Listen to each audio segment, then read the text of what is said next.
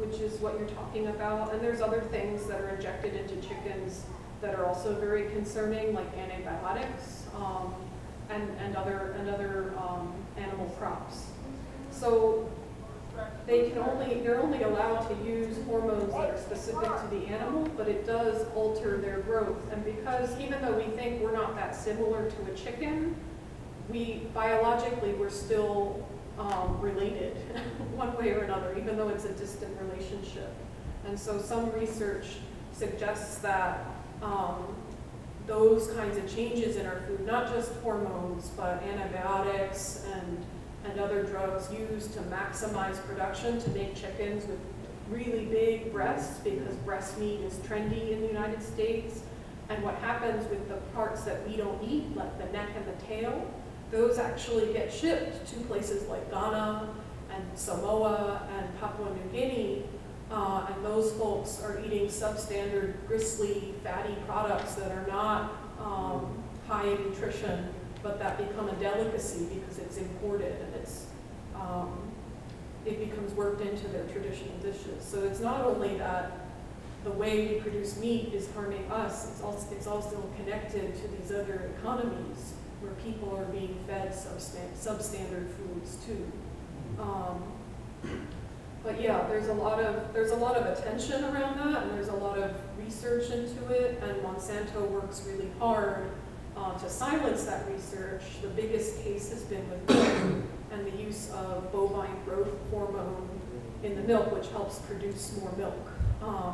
But also scientists at, I don't remember which university it was, said, well, there's some concerning things about this, and we don't think we should use it commercially. But Monsanto had them all fired, and that's a problem with our university system right now, is that even though I'm technically an employee of the state, as are my colleagues at the University of California, in the sciences, they're getting a lot of money from these private companies, especially agribusiness companies and biochemistry companies, and they start funding that research, and then that controls how the results are disseminated. So there's no autonomy or intellectual freedom in a lot of the science schools, including Fresno State, which is, the ag department is funded by Harris Ranch and Foster Farms. And so our students are learning how to reproduce that system without thinking about the consequences of it, including health consequences, including environmental consequences. In the Washington, D.C. area, there's a lot of chicken production, and all of the waste from that goes into the river system and is causing a lot of harm to communities there, including the African-American communities that helped make that chicken industry what it is through their work, or through their labor, and they continue to. So there's a lot out there. I don't know all of the specifics of it, but it's something that, you know, my students could create a worksheet or a fact sheet or a video or something, maybe with some help from the youngins back there. And through your career of teaching, have you noticed any research that these packing houses or rendering plants are more in the communities of color or poverty versus, say, a river park or Clovis? Are they more around the poverty type? Yes. Yeah, that's nationally, well, not nationally recognized, but several studies, including, I'm blanking on his name, but he's a very famous researcher, Bullard, who has done studies on environmental racism, and it's in Louisiana. There's a whole communities known as Cancer Alley because of all the petroleum plants that locate in the rural parts of Louisiana, where African Americans have settled, sometimes by force and sometimes by choice, to get away from hostility and violence in more urban areas from white settlers. And there's very, very high cancer rates. And one of my colleagues did research there and went to the cemetery and found that most of the people there were dead before they were, 60 or 50. And, you know, because it's a predominantly African American community, that affects like the longevity rates between different groups.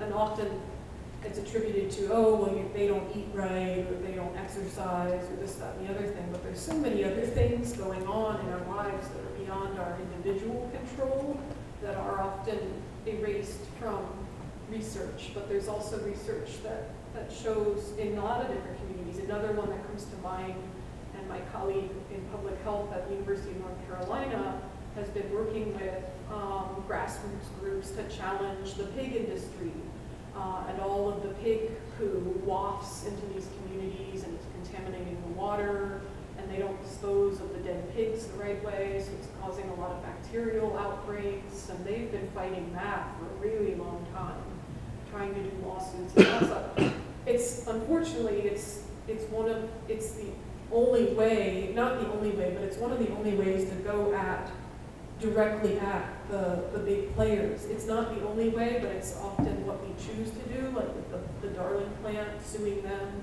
but it's a long haul. And I don't know if we have that long to wait for lawsuits to come to fruition. And it's something I've observed in my work with pesticide exposure on the Central Coast in Watsonville and Salinas.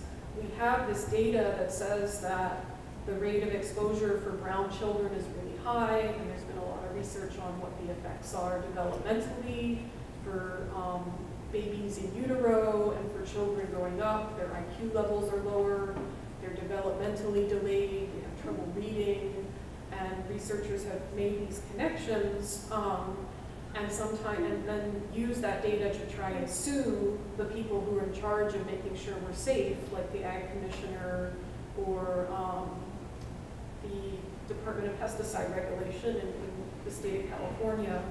But then they sit on it for years and years and years and nothing changes. And then they'll finally say, yes, the EPA in this case said, yes, these children have had higher rates of exposure. Let's put a monitoring device in the community and see how it's changed. And so that'll be another 10 years of data with no action. So the challenge for me and for communities is, well, how do we mobilize it faster? But it's hard because it can take a long time for those bad effects to present, and there's so many other confounding factors that could shape our health. It makes it hard to pinpoint things, even though, like at an organic level, we can feel it in our bones, so to speak. We know something's up with that plant and it's affecting our health, but it can be really challenging to say it with like scientific precision. But that doesn't mean it's not true. But that's what the regulators want to see, is like concrete evidence. And sometimes it just seems like the body counts aren't enough. Yeah. I don't want to be really depressing, but that's the challenge. But the really exciting thing is that I am really glad that I know a lot of researchers who are, wired like me, who try to use their work to challenge those things.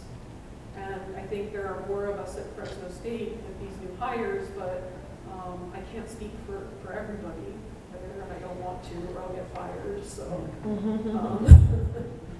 but that makes it challenging. Change takes a long time, but do we have time? Does the planet have time? Do our individual bodies have that